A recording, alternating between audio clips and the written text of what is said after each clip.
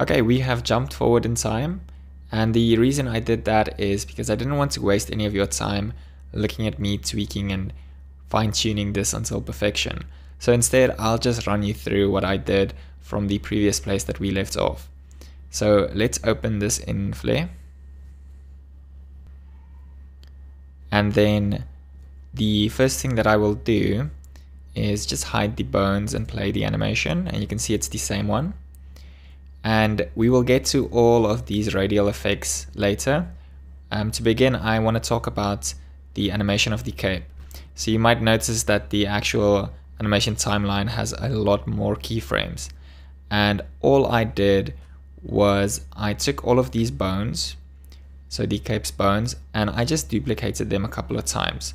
So I just extended the entire animation, and then for each individual keyframe, I just slightly changed the position of the bone. So for example, at the second iteration, I might have taken this bone down a little bit and this bone up a little bit. And the reason I did that was just so I can have some slight variation between each iteration. Because if we only have one loop, it's the same animation again and again and again. If there's a little bit more in between the beginning and the end, then there's more for your eye to get used to. It doesn't look as iterative or as repetitive, I guess. And then the other thing I did was for this middle bone, you can see that I've also added some movement for that bone, and that was just some translations in the X and Y axis. Just sometimes I take it up, sometimes I take it down, and the reason for that was just so I can get like a slightly better animation when it comes to that little flick at the top or in the center of the tail of the cape. And then what I did for the actual design, I just brought my character back, and then I just positioned these bones to be at the position where the shoulders should be. And then it was literally just playing around until the animation felt right and the positions felt right. And that was literally that.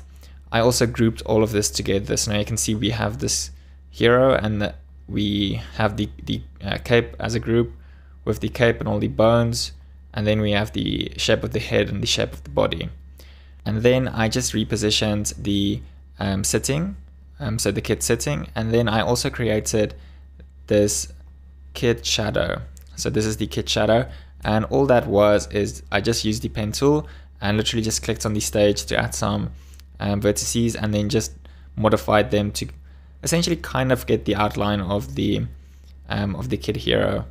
And then for the color for that shadow, it's not as black as the other, it's slightly more gray, and that's just so that there is a little bit of a distinction between the shadow and the characters. And then for the extra cool part, what I did is I took the background, and then hitting Ctrl J, I just duplicated two of those, and the one duplicate is the background shadow. So the background shadow has a blend mode, which I'll discuss now, and then it has a gradient fill. So it will be easier to actually demonstrate this outside of this, and also I don't want to change too much now because I'm happy with the final design.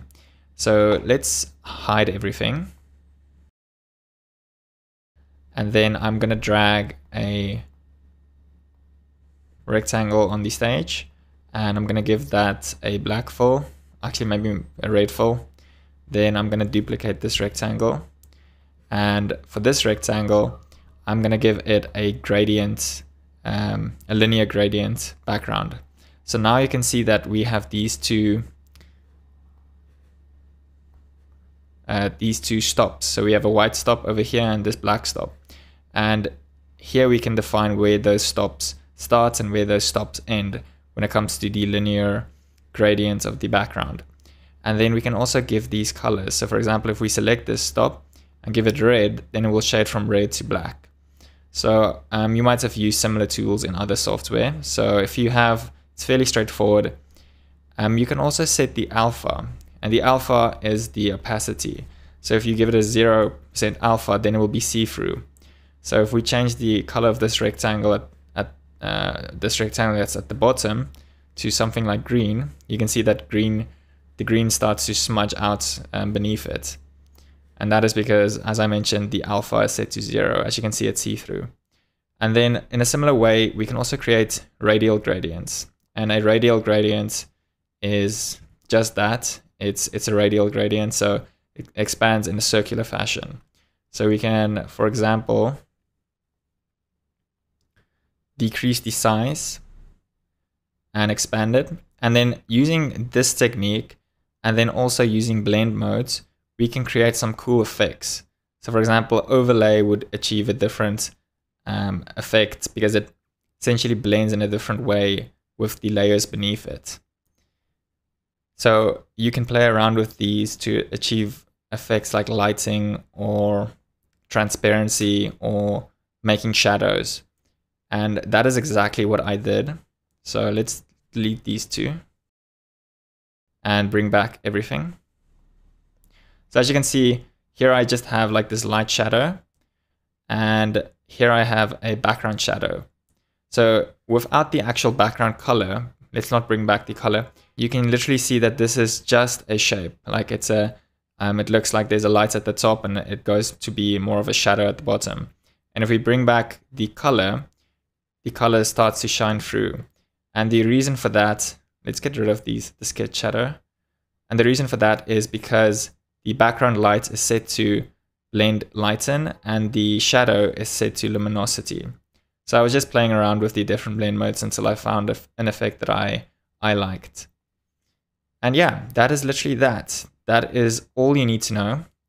The last kind of cool thing that I did is in Animate. In Animate, I also animate the position of the radial or the radius of the light and the shadow.